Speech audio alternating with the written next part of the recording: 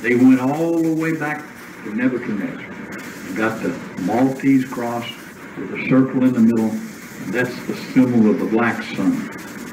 When they started building their anti-gravity, electromagnetic propulsion systems, that symbol was on the early ones they built, the Honeydew 1 and 2 and 3 and 4.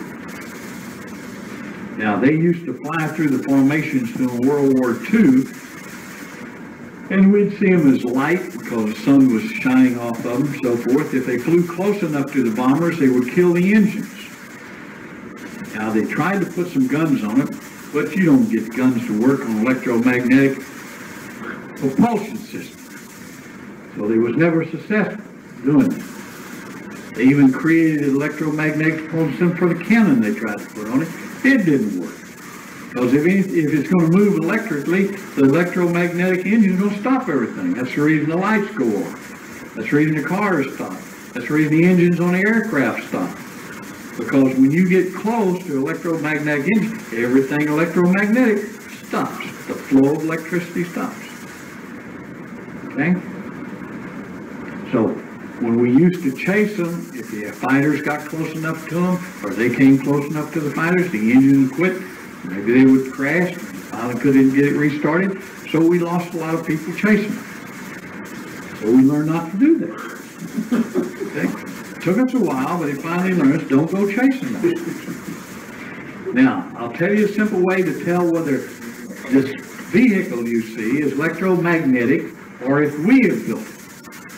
Okay, now first when the Germans started trying to build one, they would use 12 Volkswagen engines. Well, that wasn't too successful. Okay? Then they tried rockets. Then they tried jet engines. That wasn't too successful. We tried that. It wasn't too successful. Okay? Now, we had some electro geniuses that was working on electromagnetic engines. So at the same time the Germans was trying to develop, engines like these craft that they had recovered.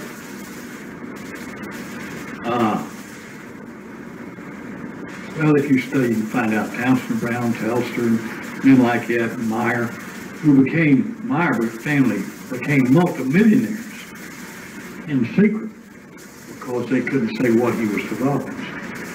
But we got a lot of his laboratory stuff, writings, and so forth. So we were working on that. The Russians was working on that. Germans, they was a little ahead of us on that. You know that we went in and got all the rocket science, von Braun, so on and so forth. We had another project where we sent the men in to get the engineers on these electromagnetic vehicles. We kept that secret for over 40 years. The Mexican government, because their Mayan priest had known this and incorporated, they helped them.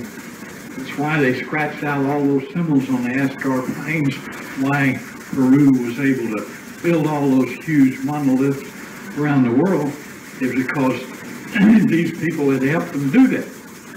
And they gave them the grid system and so forth, the electromagnetic systems of the earth, and they had showed them where the null points were and so on and so forth.